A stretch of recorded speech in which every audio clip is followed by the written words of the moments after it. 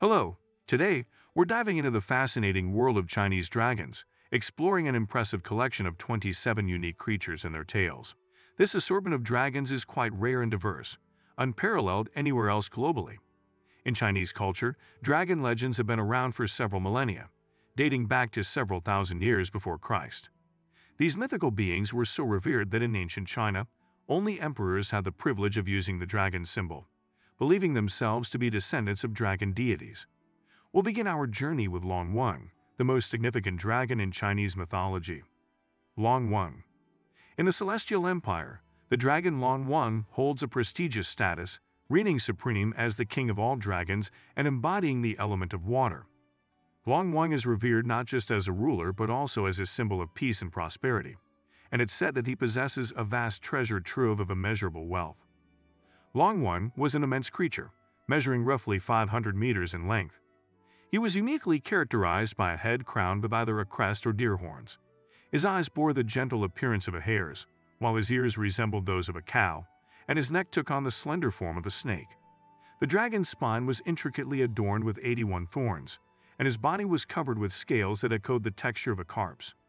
Longwang had paws resembling those of a tiger, complete with claws sharp as a hawk's. His voice echoed with the deep resonance of a gong. Underneath his chin, scales jutted out slightly, extending backwards for about 12 inches, a feature sharp enough to be deadly.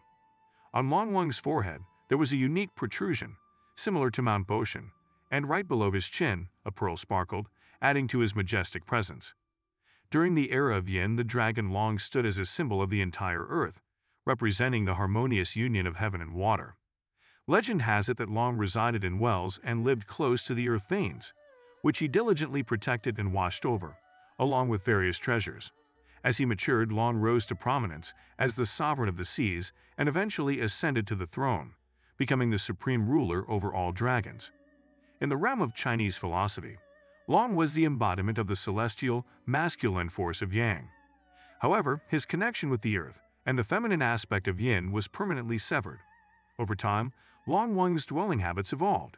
He soared through the skies in summer, ventured to the sea in fall, and retreated underground for winter slumber.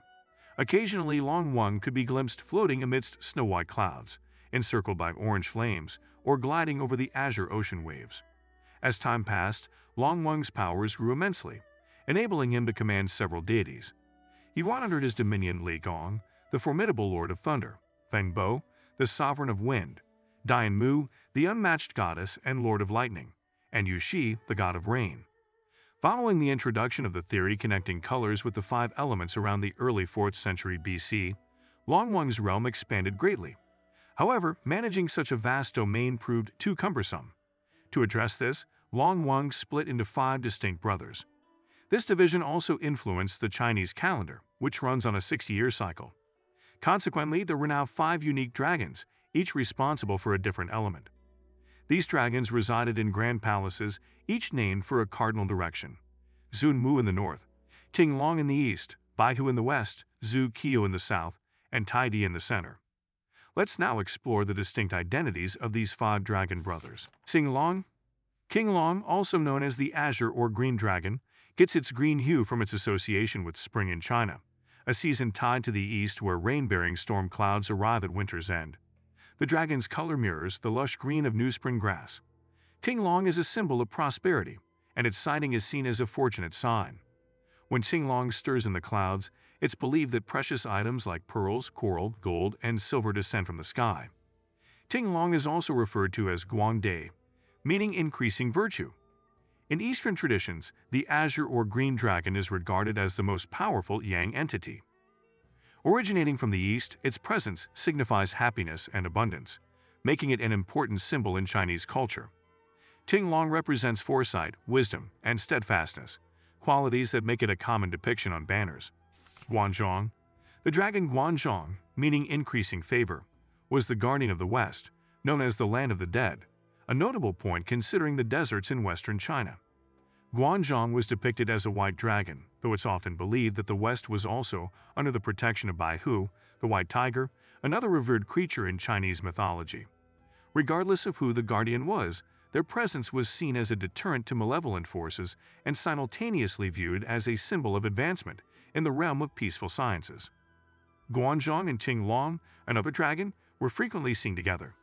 These two dragons were known for their joint role in guarding doorways, offering protection against evil influences. Zhuque, the southern sea's guardian, Zhuque meaning red bird, was traditionally depicted as a red dragon.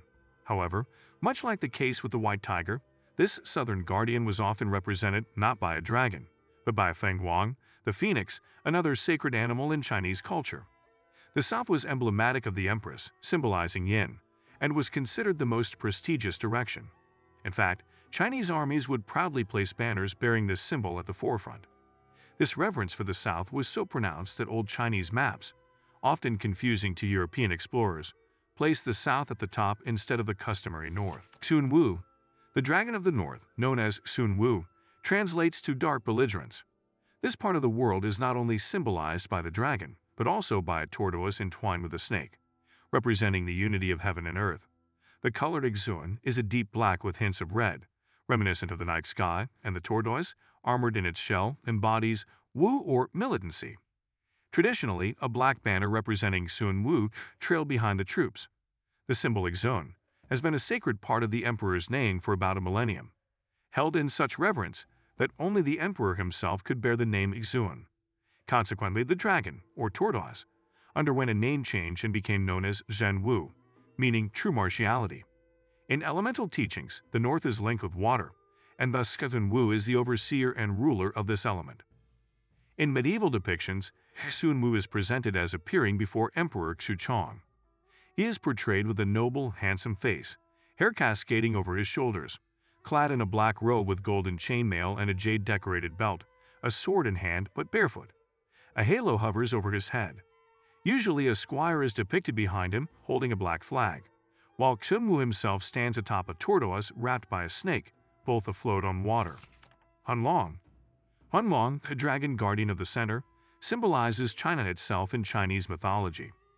This central position makes Hunlong an emblem of the emperor. The yellow dragon's wisdom and virtue are beyond measure. Despite his conspicuous nature, Hunlong is elusive, preferring solitude. He emerges only with the winds and rain, ascending into the clear blue sky to roam the heavenly expanse. It is said that Hunlong will appear only when perfect harmony prevails. Without it, he remains unseen. It's important to note that the tale of the five Longs is just one interpretation among many. According to Taoist beliefs, Longwang manifested in only 4 forms, each presiding over one of the great seas that border China. These seas were, in essence, the limits of the known world for the ancient Chinese, and thus held significant importance. These 4 forms were considered to be the brothers of the turtle Lo, with Guan being the eldest. In the 16th century fantasy epic Journey to the West by Wu Chengjin, among other works, these incarnations of Longwang are given different names: Lo Guan, Lo Qin, Lo Shun, and Orong. Additionally, there was a belief that associated the Longwangs with the 4 major rivers of China. This tale continues to unfold, as the lore of dragons, known as Longs, expanded over time. Ancient scriptures mention an array of over 100 different types of these dragon Longs. Next, we will explore some of the most celebrated among them. Qinglong sky dragons, known as guardians of both the gods and the emperor, reside atop mountains, keeping away from battles. Typically yellow, they are distinguished by their expansive golden manes. Qinglong, a symbol of authority and strength, is revered for its connection to prosperity. It was believed that garments adorned with the image of Qinglong, the heavenly dragon, could bring good fortune. In ancient times, only the emperor was permitted to wear attire featuring 9 5-fingered dragons of Qinglong. This imagery was also exclusive to items belonging to the emperor, and breaching this rule was a crime punishable by death. Futzlong. The wealth and underworld dragons, called Futzlongs, are guardians of precious minerals and metals. They accumulate these valuable resources underground. Each Futzlong owns a large pearl, known for its power to enhance everything it contacts. This pearl represents not only material wealth, but also symbolizes a more profound, concealed treasure, wisdom.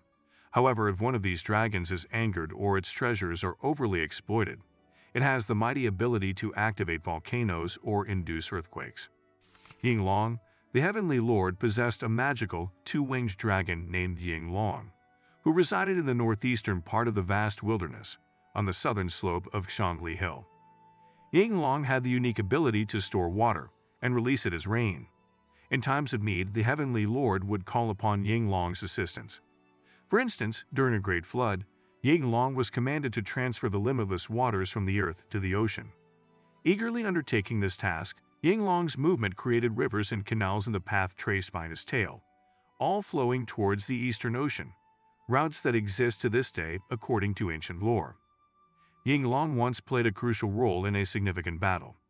Tasked with inundating the enemy with heavy rain, the dragon's sword scoured to position rain clouds on a stand. However, due to a mishap, he tilted the stand, causing a massive downpour on his own forces instead. Although the Heavenly Lord was frustrated, they ultimately triumphed, in part thanks to Qinglong.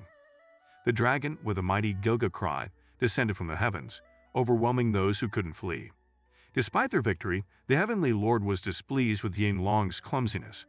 Weakened and unable to fly, Qinglong was abandoned on the battlefield, leading to frequent rainfall in the south of China ever since. With Qinglong's absence in the Heavenly Palace, rain control became erratic, complicating life for the people below. To combat drought, the people devised a solution. They would gather, dress as Qinglong, and perform a ritual dragon dance, which was believed to be effective in invoking rain. Shanlong, the divine dragons, known as Shanlong, resided in the skies, their bodies shimmering in shades of capricious blue. These dragons wielded control over the wind, clouds, and rain, vital elements for life on Earth. Unlike other dragons, they had no wings and resembled massive serpents adorned with red and blue stripes. While generally benevolent, the sacred dragon would unleash its wrath on those who dared to disturb it. Its anger could manifest in devastating floods, fierce typhoons, or severe droughts. A common saying, "the earth unites with the dragon," was often used to describe rain. In the 6th century, the artist Zhang Qinyu painted a mural depicting 4 dragons. Spectators criticized the dragon's lack of eyes. In response, an irritated Zhang picked up his brush again and completed the eyes on 2 of the dragons. Suddenly, thunder and lightning filled the air, the wall cracked, and the 2 completed dragons soared into the sky, leaving the other 2 still eyeless behind. One well-known dragon among these is named Ryu. Ryu is a versatile dragon, capable of existing in the air, water, and on land. It symbolizes both rain and storms. Jiaolong. Jiaolong is a scaly aquatic creature, notable as one of the few malevolent dragons in Chinese folklore with a penchant for consuming humans. Apart from its taste for human flesh, it also has a fondness for fried swallows, but shows a fear of iron and multicolored threads. Hence, when crossing waters where Jiaolong might dwell, it's advisable to carry a metal plate and several balls of colored thread in your pocket.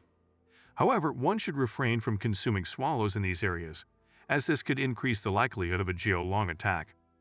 To avoid mistaking the malevolent Jiaolong for another creature, one should recall its distinct description from the ancient text, List of Trees and Herbs.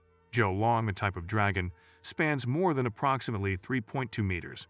It resembles a snake but possesses 4 legs. Notable features include a small head, a slender neck, a white band around its throat, a red-hued front chest, dark spots along its back, patterned flanks, horns on its head, and teeth protruding from behind its lips. Furthermore, the eggs laid by Jiaolong are notably large. Zhuque. In ancient Chinese mythology, Zhuque is revered as a divine being who dispels darkness. As described in the Book of Mountains and Seas, Zhuque possesses a serpent-like red body that stretches 1,000 li and a human face. The presence of light and darkness is contingent on Zhuque's actions. Darkness envelops the world when he closes his eyes, and light emerges when he opens them. Remarkably, Zhuque neither eats, sleeps, nor rests. The changing of seasons is attributed to his actions. When Zhuque inhales, winter arrives, and when he exhales, summer follows. Zhuque is known to illuminate the 9 glooms. Another narrative suggests that in the northwest, where the sky is absent, a dragon resides, holding a fire in its mouth to light up the heavenly gates. This dragon is believed to be Zhuque, serving as a luminous guide in the celestial realm. Our tale continues with the story of the 9 dragon sons, a prevalent theme in Chinese zoomorphic symbolism. These mythical beings have become a fundamental part of ancient China's visual identity, featuring prominently in both architecture and the arts. The composition and even the count of these dragon sons vary. Some scholars argue that the number 9 is more symbolic than literal, representing a triple triad, a yang benevolent number, and being the highest single-digit number. thus symbolizing abundance or many. The origins of this motif are shrouded in mystery. Each dragon's son emerged and evolved independently. The oldest of these dates back over 5,000 years, while the youngest is about a millennium old. In 2012, the Shanghai Mint commemorated these mythical figures by releasing a collection of 10 coins in silver and copper. 9 coins in the series feature each of the 9 dragon sons, while the 10th coin showcases the dragon father. The sons depicted are Qinglong, Yizi, Bixi, Bian, Puldo, Shufeng, Chaiwan, Xuanwu, and Fuxi. This collection acknowledges the composition as defined by Longwang, solidifying it at a national level. Xuanwu, a diminutive dragon adorned with yellow scales and horns, has a fondness for music. This is why its likeness is intricately carved onto the headstocks of various traditional Chinese and ethnic musical instruments. Historically, adorning musical instruments with animal heads, particularly those of bulls, was a practice common among nomadic tribes. This tradition found its way to China during the Tang dynasty with the introduction of the two-stringed huqin. In the Yuan dynasty, under Mongol rule, the original buffalo head was replaced with a horse's head. Later, during the Ming period, it evolved into a dragon's head, retaining only the horns from the original design. The term Xuanwu still reflects this heritage, with hieroglyph Niu, symbolizing bull as a nod to its origins. Yizi, a mythical creature with a dragon's head and a jackal's body, is known for its fiery temperament, passion for combat, and attraction to the sense of blood and flesh. Consequently, its image is often carved onto sword hilts and blades. It's depicted as a dragon's head with an open mouth, positioned at the junction of the blade and the hilt, and is also a common motif on knife handles. Yizi symbolizes vigilance, watchfulness, and a readiness to swiftly punish those who stray from virtuous paths. Its representations are particularly prevalent on the weapons of honor guards and palace chamber protectors. Chofeng, resembling a small dragon with canine features, is often found perched on the ridge of roofs, vigilantly scanning for any potential dangers to the house. The presence and number of Chofeng figures can vary depending on the building's architecture and the status of its inhabitants. In some cases, a solitary Chofeng stands guard, while in others, it leads a group of special animals, all symbolically safeguarding the rooftops. It is believed that Chofeng possesses the ability to alert homeowners to looming threats and even avert misfortune. Pullo, a creature akin to a dragon yet notably smaller, is believed to have lived near the sea and harbored an intense fear of whales. The mere sight of a whale would trigger Pullo into a loud, unceasing scream, only stopping once the whale was no longer visible. This characteristic of Pullo is symbolically represented in its depiction atop bell clappers, intended to sound an alert at the approach of an enemy, while also instilling fear in them. Correspondingly, the bell's clapper is often designed in the shape of a whale to amplify the bell's sound, making it more resonant and intimidating, as if mimicking Pullo's fearful cries. Xuanwu, a creature with a striking resemblance to a lion, is often depicted on incense burners, within Buddhist temples and near Buddhist statues. It has a preference for being in a tranquil, meditative state, typically sitting with its legs folded beneath it while savoring the aroma of burning incense. However, some accounts suggest that Xuanwu, much like a tiger, can become quite fearsome when angered, capable of overpowering and consuming tigers and leopards. Bixi, a dragon with a resemblance to a turtle, is known for its remarkable strength, often depicted bearing heavy loads on its back. Unlike a typical turtle, Bixi's distinguishing feature is its mouth filled with sharp teeth. There's a belief that Bixi, not the turtle, was the creature that aided the great mythical ruler Yu in quelling the floods and reconstructing the world. It was on Bixi's back that stone stales were traditionally placed, with the belief that a stele mounted on Bixi would endure forever, safeguarded from any external threats by its toothy guardian. During the dismantling of Beijing's old city walls, fragments of Bixi's statues were found near the Dongbianmen and Taxibianmen gates, leading to the belief that Beijing is situated upon Bixi's shell. Like the tortoise, Bixi is also associated with extraordinary longevity. Consequently, jade statues of Bixi were customary gifts for the elderly, particularly on their 60th birthdays, symbolizing long life and endurance. Bian, resembling a tiger, is known for its intrinsic sense of justice, which draws it to observe court proceedings. Much like Judge Goyo's mythical sheep, Bian possesses the ability to discern truth from falsehood, thereby identifying the guilty and the innocent. Due to this attribute, Bian's likeness is commonly found adorning the gates of prisons. Fuxi, inheriting the handsome features of his father, has a deep affection for the fine arts, literature, and various educational pursuits. This affinity often leads to his depiction atop commemorative steles. A classic example from the Tang dynasty features a stone stele mounted on a bishi shell, crowned with a pair of fushi. These fushi are depicted with their bodies entwined in a serpentine manner. Chuan, a creature that is part fish and part dragon, is a common adornment on the ridges of Chinese rooftops, typically positioned at both ends. Regarded as a sea creature, Chuan is believed to possess the power to summon rain and spout water, making it an ideal figure for roof placement, serving as a guardian against fire. However, in the absence of fire, Chuan is thought to grow restless and may contemplate abandoning its post. To prevent this, a sword with a fan-shaped hilt, said to have once belonged to the renowned Taoist master Xuanwu from the Jin period, is used to anchor Chuan to the roof.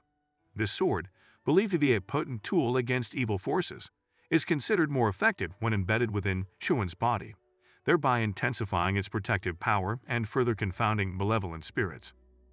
In some architectural designs, particularly in tiered structures, Chuan can be observed where the lower ridge meets the wall. In southern China and Japan, Chuan is almost indistinguishable from a fish, betrayed only by its sharp teeth along the ridge. This variant is known as the fish-tailed wei. Yet, the story doesn't end here. In various local legends concerning the 9 dragon sons, additional dragons and mystical creatures are mentioned, further extending the roster of these legendary beings. Tao Ti. The Tao Ti is known in mythology as a creature defined by its insatiable appetite, with only a head that sports massive eyes and an overly large mouth. There's a tale about the Tao Ti tells of its demise due to overindulgence in food, but for beings of magic, death is not a permanent state. Tao Ti symbolizes both greed and unbridled desire, a motif that first appeared on ancient Shan bronze vessels. These depictions served dual purposes, either as protectors or as cautionary reminders against the dangers of excess. Baxia. Baxia is often mistaken for Bixi, yet, despite its turtle-like appearance, Baxia has distinct preferences. Unlike Bixi, Baxia is not inclined to bear heavy burdens on its back, but instead revels in water, particularly in spouting it.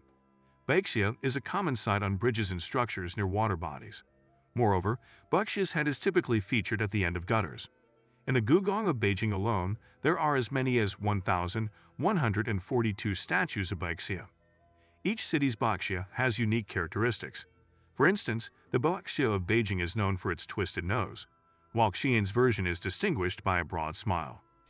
Jiatu. Jiatu was a reclusive creature that resided within a clamshell, which it would swiftly close at the sight of anyone approaching. This characteristic behavior is why Jiatu head, often depicted with a ring in its teeth, is sometimes used in place of doorknobs on doors and gates. The primary role of Jiatu in symbolism was to act as a guardian against evil and other malevolent forces. Yet, there's more to our tale. In some accounts, these additional beings are also considered part of the dragon's progeny. Oyu. Oyu, a legendary fish, is recognized for bearing the figures of Buddha and Guanyin on its head. As described by Lu Rong, Oyu resembles a dragon and has a penchant for swallowing fire, hence its placement on roof ridges. Pikeshu. Pikeshu, a mystical being, combines a dragon's head, a horse's body, and the hooves of a Thailand, bearing a resemblance to a lion and colored gray-white. This creature has the ability to fly and sustains itself on gems, money, and treasures. These items, rather than being digested, accumulate in its magical belly, making Pikeshu a symbol of wealth accumulation. While not traditionally listed among the dragon's sons in classic texts, some folktales place Pikeshu as either the 3rd or 9th son of Longwang, a fact that may have led to its inclusion in this list. Hu, a hybrid of dragon and dog, is known for its statues erected on tall stone pillars in Tiananmen Square. Its role was to serve as a reminder to the emperor to venture beyond the palace walls and stay informed about the nation's state, gaining popularity during the Ming Qing period. Friends, don't forget to like and subscribe to our channel. The story about Chinese dragons has come to an end.